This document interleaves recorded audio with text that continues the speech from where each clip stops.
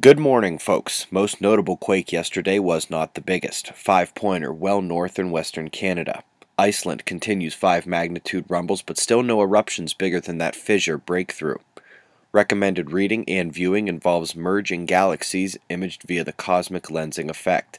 Link is found below the video. Was a calm day on our star.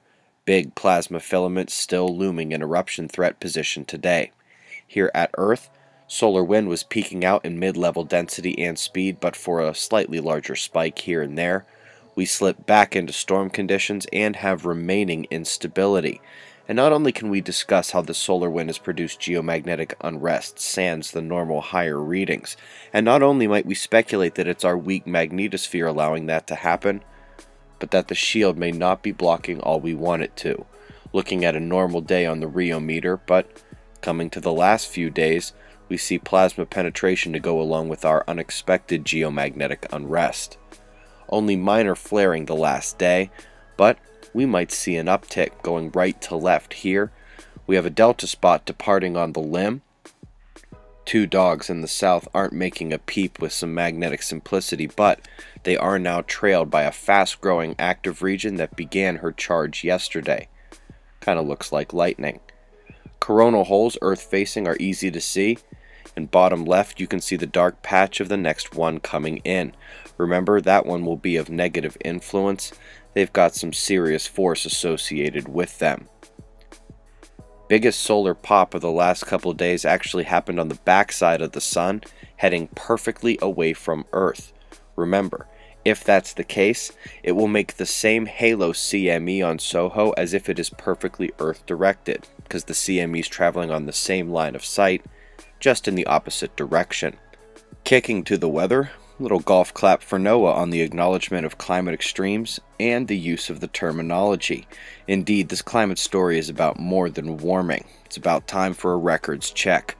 Over the last 30 days, hot and cold are about even in the US daily records. Of course, over the last year, the cold was more dominant, especially in the 8 months of 2014 thus far.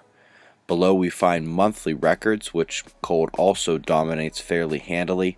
The all-time records are trending about even. The global records tend to show much more of a split story. Heat leads the way slightly the last month or so, but 2014 still belongs to the cold. Of course, over on the right, precipitation records have been annihilating both temperature extremes, but that's another story.